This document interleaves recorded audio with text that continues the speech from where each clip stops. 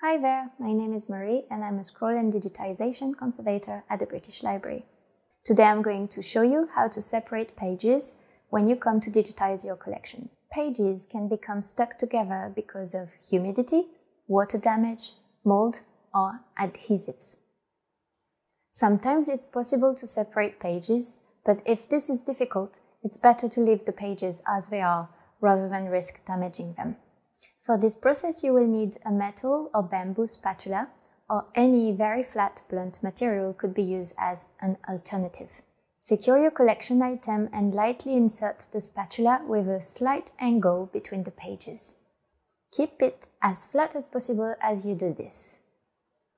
Sometimes separating can begin to leave abrasions or cause skinning. Use your judgment to decide whether or not it is possible to continue. It is better to stop than to risk causing further damage.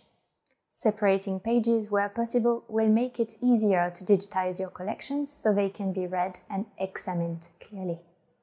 This tutorial is part of our online video series covering digitization, digital preservation and conservation for the Endangered Archives Programme.